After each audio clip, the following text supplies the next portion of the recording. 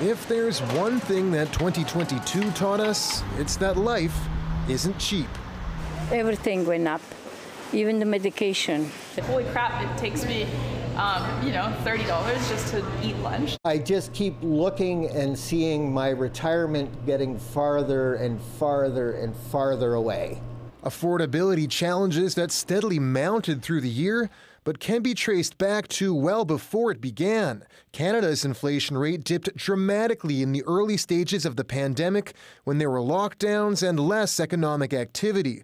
But it rebounded to above 3% in 2021 as the country slowly reopened. By January 2022, it was above 5%. I remember exactly 1 year ago thinking, okay, 2.5% inflation, 3%, that's just catching up from the no inflation in 2020, early pandemic, everything was shut down, prices didn't rise. So a little bit extra seemed like it just catching up, and then it just kept climbing and climbing. This economist calls it the pandemic whiplash effect. He says as people became comfortable spending money again, supply chains were backed up. It just was really hard to ramp everything back up then, and when the supply isn't there and the demand is there, the prices will go up.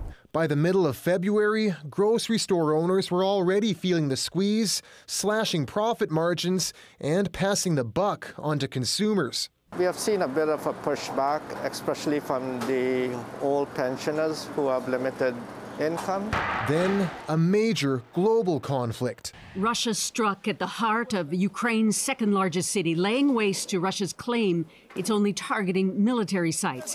Russia's invasion of Ukraine in February, the beginning of a major humanitarian crisis that would ripple through the global economy. That created challenges in the food system because Ukraine is exporting so much wheat. And then on top of that, there was an oil price hike, and it just all came together at one point at a time when supply was particularly constrained. World sanctions on Russian oil led to fuel companies charging more and more at the pump. By March in Metro Vancouver, gas prices broke through the dreaded $2 per liter barrier. Gas price is really too high. Can't even afford to, drive it. I don't remember the last time I filled my whole tank up. A surge in fuel costs that continued to drive up the price of just about everything else. Well, if you've noticed the cost of everyday items going up in BC, you're not alone. By March, inflation rates rose to 6.7%, a number not seen in 31 years. After repeat calls by many on the province to do something, BC's premier offered a little relief. We're giving money back to the policyholders, the people who finance ICBC. $110 checks for insurance holders that were criticized as doing little to solve a mounting affordability crisis. What they're not doing is investing that money into longer-term solutions that actually do solve affordability crises. 2020, this pack of hickory smoked turkey went for $5.67, and now it's $6.49. Through the spring, inflation kept rising before it peaked at 8.1% in June, forcing the Bank of Canada to try to rein it in. Inflation is too high, and more people are getting more worried that high inflation is here to stay. We cannot let that happen. The benchmark interest rate was raised by a full percentage point in June. The thing is that what that does is it hurts the economy. It hurts purchasing power. It hurts people who are trying to get into the housing market. It hurts business trying to invest. But that's sort of the point. Steady rate increases in the months that followed slowed BC's real estate market, while many debt holders and recent home buyers faced repeated spikes in monthly payments. We're just tightening the belt. We stopped dining out, started sale shopping, coupon clipping, like we had to do in the old times. We stopped investing in our kids' RESPs.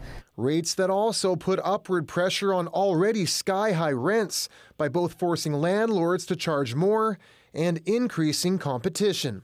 That we've seen rents skyrocket, and I think that rents in particular parts of the city have seen, 5, 10, 15% increases, I think, through which has also, again, added pressure to households in metropolitan Vancouver. As many residents and businesses limp to the end of the year, some encouraging signs. Inflation has dropped to about 7%. Fuel prices are also down. But experts say it's tough to predict what 2023 will hold. It's a time of precarity, perhaps, that it is one that is murky, that it isn't necessarily, I think, one of sunshine along the path. Still, the Bank of Canada warns there could be more interest rate hikes in the new year as the country inches closer to a recession. This is going to be, I think, something to watch in terms of how businesses adapt, how home builders adapt, and just how the general public adapts towards an era when credit is not as available, but yet also more expensive. Necessary pains, experts say, will eventually bring inflation back down to normal levels. The question isn't will it come down, the question is how much pain will it take along the way. And we're all hoping for less, but eventually the inflation will back down. When that might be is up for debate, so why not be optimistic heading into the new year? I'm optimistic towards 2023 because we have a few other choices that I think that part of it is really how the rest of the world looks, and yet at the same time I think recognizing the graces and really the blessings we do have living in metropolitan Vancouver and in British Columbia. Staying hopeful for cheaper days ahead might not be easy, but at least it's free. John Hernandez, CBC News, Vancouver.